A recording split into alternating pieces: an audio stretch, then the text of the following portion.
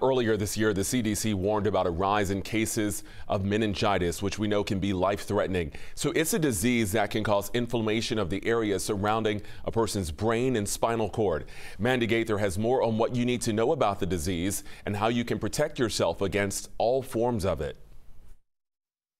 In 2013, college sophomore Emily Stillman called home with a headache. I thought she had the flu. She thought she was overtired. The next time her mother got a call, she says it was from the hospital. She was told her daughter had contracted meningococcal meningitis. Emily died the next day. Emily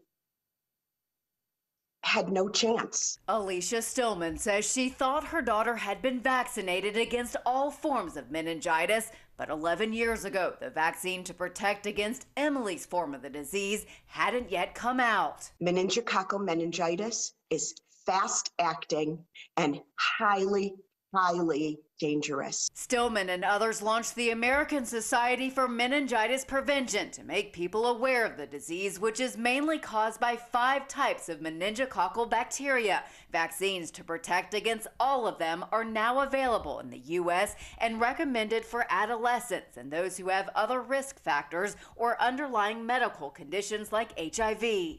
Meningitis B is not a mandatory vaccine. That's why those who work with the nonprofit say it's important for healthcare providers and parents like Stillman to stay on top of vaccinations. It's important that all parents know what vaccines their child is given so that they can ensure that their children have received protection against all 5 serogroups. For Health Minute, I'm Mandy Gaither. So the CDC says the initial symptoms of meningococcal meningitis may be mistaken for other illnesses, and they include fever, headache, stiff neck, nausea, vomiting, sensitive eyes, and confusion.